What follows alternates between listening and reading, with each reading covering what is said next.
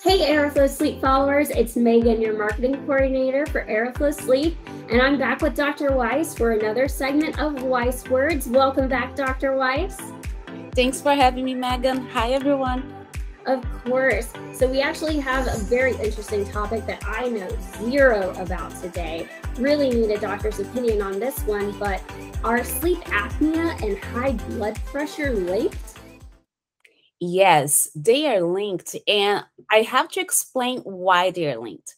So, first of all, what means sleep apnea, right? It means that during your sleep, the person is not having enough airflow going to the brain, to the lungs with the right amount of oxygen.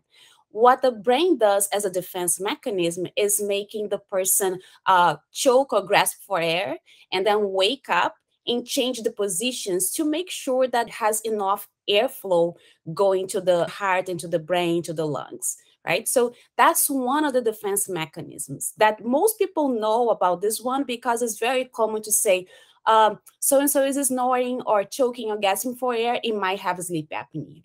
This is the defense mechanism that we can see. The other one is the defense mechanism that we cannot see, that in this one is associated with high blood pressure. What it does is that while we are snoring or grasping for air, the brain also triggers a response in the entire body, into the heart also, to make sure that the blood that is circulating with oxygen gets to the brain fast enough, and that triggers high blood pressure.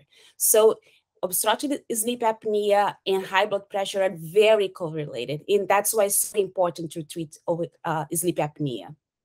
And that's how they diagnose you with sleep apnea, right? They use a sleep study, and if I remember correctly, it's an apnea hypopnea index. Try saying that 5 times fast. Yes. And that AHI is registering how many times you stop breathing during the night. Is that correct? That's absolutely correct. That's how we do the sleep studies, and we have to see how many times the person is stopping breathing overnight.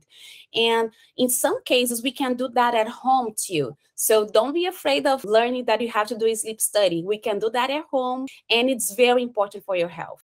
Thank you so much, Dr. Weiss. If you've never been diagnosed with sleep apnea before and you think that you have it, you or a loved one, please feel free to talk to your doctor about it or reach out to Dr. Weiss here about it. We can always connect you and get a little bit more information if that's something that you're interested in. And then talk to Aeroflow Sleep and your Aeroflow Sleep specialist. We can get your CPAP supplies covered up to 100% through insurance. Thank you so much, y'all. Thank you. I'll see you all later.